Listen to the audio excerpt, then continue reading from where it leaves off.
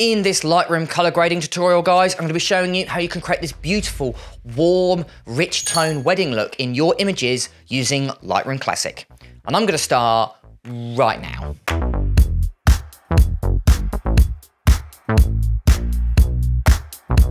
Right guys, so the first thing you want to do is just go ahead and open up Lightroom. Now, I made this specific preset for a wedding I did recently at Homewood Hall in England. Now, it's a beautiful venue and it had a lot of wood in it, and I've ended up naming this preset for mahogany. Now, the reason I've named it that is because that's predominantly what the wood was, but it offers this really nice, rich tones, as you can see by some of the sample photos. I really, really like this effect. So what I want to do is share it with you today, because it's ended up being my most used preset for weddings. Right, so this is the photo that we're going to be using in today's tutorial. So let's go ahead over to the develop panel on the right-hand side and then drop down to the basics panel. Now, as you can see, the white balance is slightly off. We're going for this warmer tone in this specific kind of instance. So let's go ahead and warm it up in the temperature slider. So because I shot in RAW, we've got our Kelvin number, but if you've shot in JPEG, you'll be just a plus and minus. So what you want to do is increase the temperature of your photo. Now I'm going to increase it to 7,500 Kelvin, which I believe is about +7 when it comes to JPEG, but experiment, see what works specifically for you. And then the tint slider, I'm actually happy with the tint in this particular instance. So we're going to leave exposure and contrast alone in this specific instance. We're going to drop down to highlights, and we're going to drop that down slightly. So we're going to drop that down by -55. And then we're going to go for +55 for the shadows. So we want to kind of starting to balance it slightly. Then what we're going to do is go to the whites here. As you can see, they've become a little bit soft in this specific instance. So we're going to raise up those. We're going to go for +10 in this instance. And then the blacks, we want to sharpen those blacks. So we're going to go for -15 there. Again, adding in contrast using these sliders. Now we're going to go to texture. We're going to add in 10% texture. Now for all portrait photos, any photo with people in it, I always recommend dropping the clarity slightly. What it will do is it will just soften those skin tones, which you want to do when it comes to portrait photos. But for landscape photos, maybe plus clarity, so +10, +15 seems to work. It just sharpens the photo slightly. So in this specific instance, we're going to go to clarity and we're going to drop that down by -10. Then we're going to go dehaze, and we're going to add in 5% dehaze there. Now with vibrance and saturation, I'm also going to leave those alone. Okay, so we're going to do turn off basics, and we're going to drop down to the tone curve. Now the tone curve, what I want to do is add a very subtle S-curve, very, very subtle. We're not going to go for an extreme look, it's going to be very subtle, but it's going to work really nicely for emphasizing those more richer tones. We can do it in the basics panel, but it's a little bit easier to do within the tone curve. So we're going to go to our point curve. Make sure your parametric curve isn't selected, so make sure your point curve is. We're going to raise up those highlights slightly. We're going to bring down ever so slightly those shadows. And then we're going to go to the black. So this is the point on the far left-hand side. I'm going to raise that up slightly, but only by a small amount. So we're going to go down a little bit. So we're going to go for an effect that looks similar to this. So we're raising up those highlights quite a lot, bringing down those shadows a small amount, or in comparison to how much we've brought up the highlights. We're actually bringing them up slightly, but down as in versus how much we've increased the highlights there. And then we're bringing up those blacks just ever so slightly. And if I show you just the before and after of that, it brings in that slightly punchier look. So we haven't added in contrast using the basics panel, we've added in contrast using the tone curve. Okay, so let's turn off the tone curve and let's go over to HSL. So let's go ahead and change hue first. Now, HSL, hue, saturation, and luminance, is a way of controlling and basically changing your color within your photo. Hue is the type of color, saturation is the intensity, and then luminosity is the brightness or darkness of that color. You might also referring it to shade as well. Okay, so let's go over to hue first. Now inside hue, we're going to leave the reds alone, but we are going to go to the oranges, and we're going to -5 there. Then we're going to go to the yellows. We're going to do -20. Then we're going to do greens. We're going to drop that down by -10. Then we're going to go to the aquas here. Now, not many aquas in this photo, but it might be in yours. So we're going to drop that down by -10. Then we're going to do -10 for the blues. Lastly, we're going to go to the purples. We're going to increase that, so +10. And then the last one we're going to do is magenta. We're going to increase that by 25. Now this will start bringing out some of those more richer tones, those warmer tones. But we need to also affect saturation and luminance to get the most out of this effect. So let's go to saturation next. Now in saturation, let's go to reds, drop that down by -10. Let's go to oranges. We're also going to drop that down by -10. Now let's go to yellows. Let's make a little bit larger of a change, so -35. Then we're going to drop down the greens by the same amount, so -35 there. We're going to leave aquas alone in this specific instance. And then we're going to go down to blues, drop that down by -10.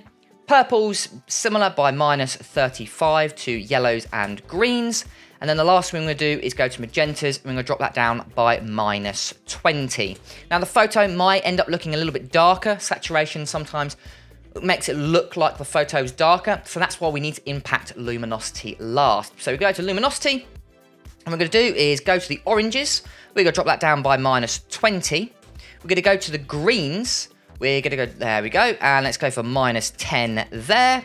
Then purple and magenta, we're going to increase that. And that will actually bring up some of the brightness in this photo. So we'll go for 15 there, and we're going to go for 15 in the magenta. Now, if I do show you the before and after of just the HSL, so we do the before and after, as you can see, we're changing and moving around where the color is falling within the photo. So if I do the before photo, you can see there's actually quite a lot of yellow in this specific instance, and it makes it look a little bit sickly. I'm not too happy with it. So what we've done with the HSL, if we do after, you can see we've brought out those skin tones while kind of fixing that yellow and bringing more of the browns in. And we can do that, or we've done that by messing around basically with the saturation and luminosity of the reds, yellows, and oranges that you can see there. Okay, so let's go ahead and turn off that and go to color grading. Now, because we've removed a lot of colors from the photo, we want to add some in, and that's where the color grading comes in.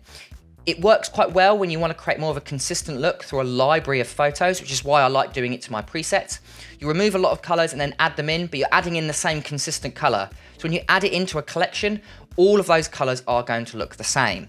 So what we're going to do is we're going to go to our shadows here. So we're going to affect the shadows first. Now you get few saturation and luminance of that color. So you've got your color wheel here. You can also use the sliders. So what we're going to do is go to the shadows first. I'm going to go ahead and add in these oranges. Now I like using the color wheel for this. So we're going to go ahead and add in, let's choose 35 in this instance. Then in saturation, we can add in that saturation again. So I'm going to add it in. I'm going to go for about 10% in this instance here. And what I'm going to do is I'm going to just bring it down slightly. So I'm going to go for -10. So you want a hue of 35, saturation of 10, and luminance of -10. Okay, so we're going to lose at midtones alone. We're going to go over to the highlights. Now in the highlights, we want a slightly more yellowy tone to it. So we're going to go for 45 in this specific instance. It's not true yellow. It's just a little bit more yellow than the previous color. So we go 45 there. Then we're going to go ahead and add in saturation. So I'm going to go and add in 20 in this specific instance. And then I'm going to bring that up slightly. So I'm going to bring that up by 10% there. So the numbers you got, hue of 45, which is more of a yellowy color, saturation of 20, and then luminance of 10. Now if I show you the before and after, this is the before, this is the after. It's a subtle change, but it will impact your photo when you're adding it to an overall collection. If you want a stronger effect, simply just increase that saturation. I like going for more of a subtle effect, so the numbers are a bit lower. If you want to go for a stronger effect, 10, 20, 30, even up to 50% works really nice when you're adding in that saturation. Okay, so let's go ahead and turn off color grading. Now, this is just for me, but if you go into lens correction, make sure remove chromatic aberration and enable profile corrections is turned on. This will affect your chromatic aberration, those purple and magenta hues that you can see on contrasted edges, but also it will enable your profile corrections. So that's your lenses. Not all lenses are perfect. Some of them have issues, and Lightroom can fix those issues. So barrel distortion, pincushion distortion, and even vignetting. So make sure these two buttons are ticked. As you can see, I shot this on a Sigma 24mm f1.4 art, so you can see that is selected there, and I also, as you can see, it's Sigma. So that profile correction here. You've also got a manual, so you can fix your distortion and vignetting here as well, but I'm going to go ahead and leave that. So make sure that is selected in your photo. Okay, so the last thing we're going to do is we're going to go to our effects. Now, I like adding in kind of like a vignette, I suppose you could say, to the photo. I also like using masks as well, but to keep this tutorial fairly short, I'm just going to be using the effects slider. So what you're gonna do is go to your post-chroming vignette amount, and then go ahead and drop that down. Now, I'm gonna drop it down to about -20 in this specific case. And if I show you the before and after, what it will do is it will sometimes, you can use luminosity to highlight certain parts of your photo. And because the couple, or should I say, not a couple in this instance, I believe this is the dad, they're in the roughly in the center of the frame. So we can use the kind of vignette to emphasize them in the center of the frame, and it works quite nice. The only problem is, and it sometimes happens, what it will do is it will look like the overall photo is quite dark. So what I do recommend just going to the basics panel, just going to your exposure here, and then just simply increasing that until you're happy with the overall exposure. A vignette is obviously adding in darkness, so you might want to combat that by simply adding in some more exposure, and it will hopefully balance it out. And there we go, guys. So if I go ahead and turn that off, what I can do is show you the overall before and after. So this is the before photo, and then this is the after photo. As you can see, we've added in this really nice rich tones that you can see to kind of the wood here. It's fixed his suit, as you can see. The skin tones aren't necessarily affected. If I show you the kind of side by side, so this is the before photo, and then this is the after. You can see we've added in, look at the background, very yellow, not very kind of almost sickly, a lot of green in it. But we've completely fixed that in this specific case. Now, what I would do is I'd go over this, I'd go over any spots and blemishes or anything like that, use the masking a little bit, maybe highlight them, but overall, this is how you can get those lovely colors in your images. So again, if I show you, here is the before, and here is the after. And remember, guys, save it as a preset. If you'd like to know how to create or manage your presets in Lightroom Classic, go ahead and watch this video here. But there we go, guys. That is how you can create this beautiful, warm, rich tone wedding look in your photos using Lightroom Classic.